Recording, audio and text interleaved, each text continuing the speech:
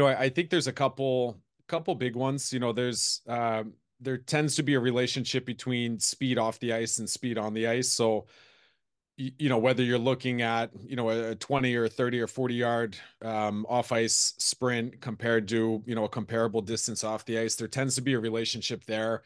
Vertical jump height is another one that tends to correlate to skating speed pretty well. I think, those are probably if we're just talking about on ice speed, those are probably the two most research supported and practical, off ice KPIs that people can use to, start to gain some inference into where the development of those physical qualities is in a player off the ice. I think one of the things that I've really learned to appreciate in the setting that I'm in now is just how unique each player is, and there's every player succeeds for different reasons.